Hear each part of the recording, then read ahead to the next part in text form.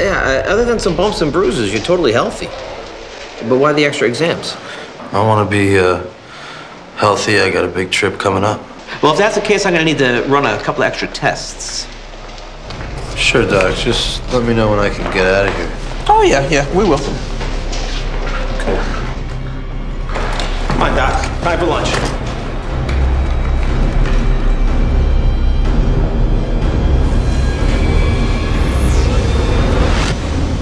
Warren was an ordinary person.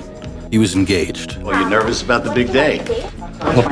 He was Jewish. You consider yourself a practicing Jew? I think I'm leaning toward Buddhism. Warren's life was simple, but for one particularly wet evening, something happened.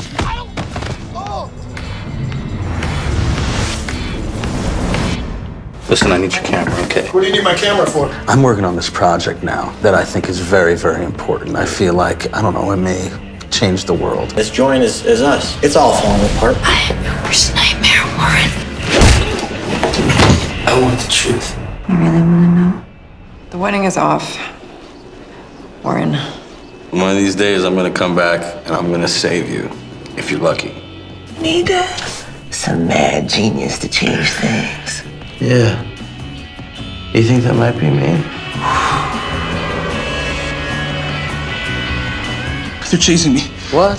CIA, FBI, KGB, KFC, Mickey D's. I'm talking about Ares, god of warfare and bloodshed. So if you could just roll due north. Christ, of all the son of a bitches in New York, I gotta get stuck with these. Hey, what if we were to accidentally spill, say, 100 gallons of ayahuasca medicine into the water supply? Yeah, get a good look, assholes. This is my life. It's the delusions of grandeur again, right? You don't think I've been saved? Ah, what does that word even mean?